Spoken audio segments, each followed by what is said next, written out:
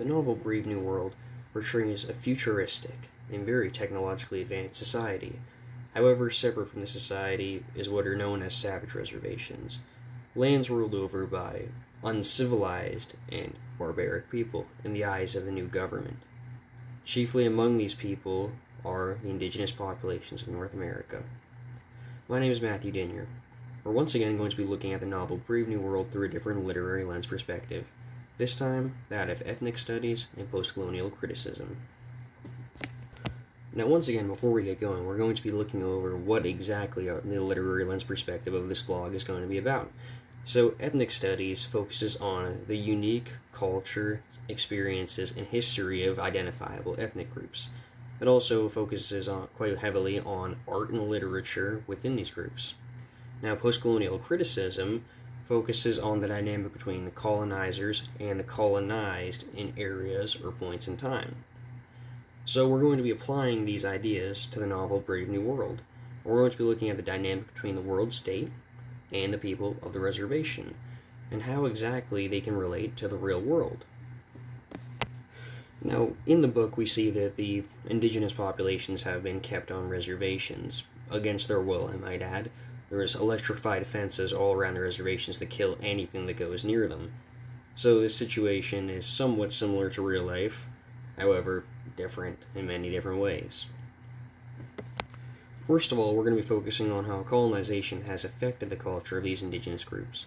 Now we see that many colonist ideas have been pushed on these groups and that they are still heavily ingrained in them, even in the futuristic time in which the novel takes place. For example, we see a ritual happen when Bernard and Lena first get inside the reservation. This is a ritual to bring rain forth, to bring storms, in order to help crops grow. And we see that this ritual essentially involves blood being spilt in honor of several different spirits, but also Jesus Christ. So, obviously, before colonization, the indigenous populations of North America didn't believe in Jesus Christ. They didn't know who he was. This was an idea that was brought upon them. And we see that even in a future where the average person doesn't worship Jesus Christ anymore, that it's still so heavily ingrained in this culture that they still worship and believe in him. So this is a clear sign that colonization has taken part, and that it's been very, very heavily put on these people. Another way that we see that colonization has affected them is simply the state of the reservations themselves. These reservations are essentially just disgusting, untamed wildlands. They're not anywhere that any person would want to live, but the people don't really have any choice. They're trapped in these lands, and they have no contact with the outside world.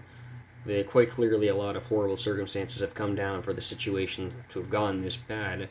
We don't know exactly what the events are, but it's quite clear that they're not here by their own free choice. We hear a lot of strange references to other cultures being in there as well, and the dynamic isn't fully understood yet, but it's quite clear that it's a forced situation with the electrified fences and the intrusions by the world state occasionally to research or to view them simply as pets or some type of zoo animals almost.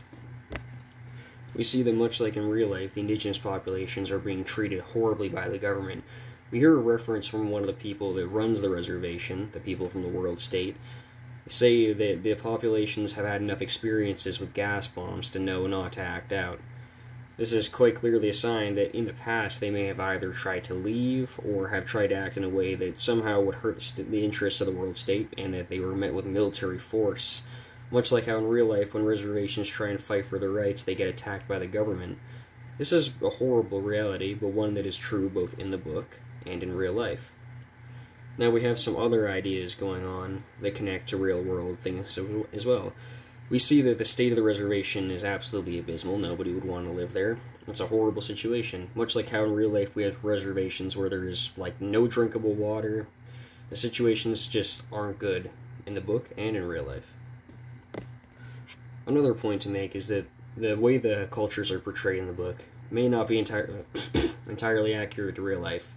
We see that they do blood sacrifices, we see that they act very brutal to one another, we see them using whips, which is also a colonist influence perhaps being put upon them. And it's really hard to tell at times if this is simply an idea of how the book is showing that the treatment of these people has led to them becoming barbaric, or if it's simply a dated view from when the novel was written. But either way, they're still being portrayed in a brutal manner. A very strange way. So, in conclusion, to wrap things up, we see the dynamic going on between the world state and indigenous people as being one where the indigenous people are quite clearly being oppressed and mistreated. We also see that this has similarities to real life, both in the state of the reservation and in the government interference that goes on. The government interference that only happens when it aids the government, but not when it aids the people of the reservation.